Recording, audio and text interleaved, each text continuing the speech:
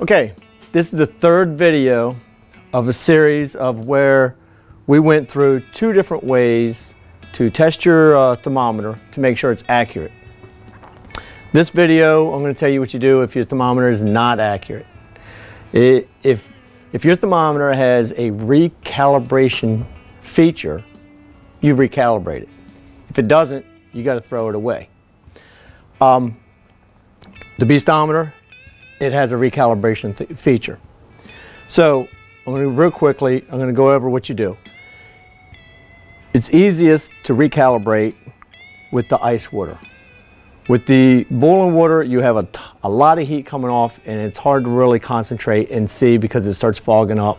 So once you confirm that it's out of calibration, you get your ice bath ready again. Let it get settled in. We already know that the Beastometer is accurate, so I'm still going to show you what to do. Once it settles in, you hit the CAL for calibration, the calibration button.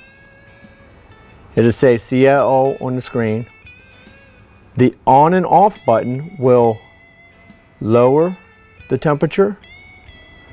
The C and F, Celsius Fahrenheit button, will raise the temperature.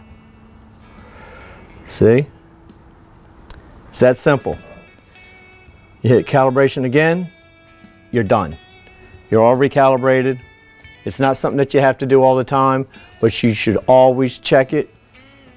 I don't know, I check mine every couple months just to be safe. And you should always do both tests. And that verifies. If it's off on both tests, you know it's off. If it's only off on one test, you know you might have done the test wrong on one of them.